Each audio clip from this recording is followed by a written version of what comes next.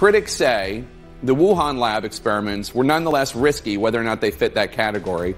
And obviously the Chinese government is not a good faith partner. They're not allowing transparency. They're not allowing a real investigation. So as a matter of policy going forward, given that the Chinese government won't allow any real investigation, do you still think the U.S. government should collaborate with labs like Wuhan, especially on research that experts consider risky?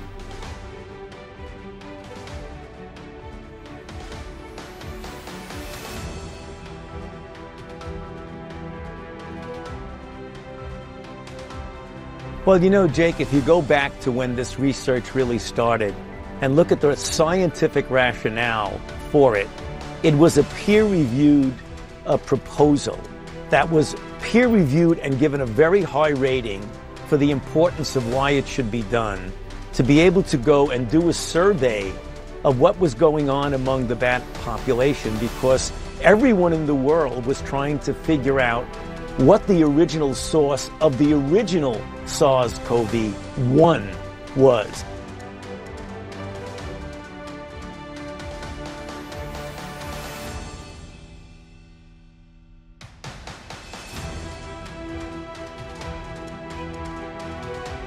But going forward, like a peer review is looking, those are doctors and scientists looking at the work of doctors and scientists without kind of factoring in the fact that you have an oppressive Chinese government that won't allow transparency. Going forward, are you still confident?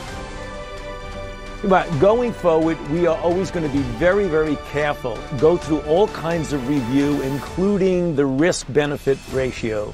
So, I mean, if your question, Jake, is looking forward, are going to be very careful about the research that we do?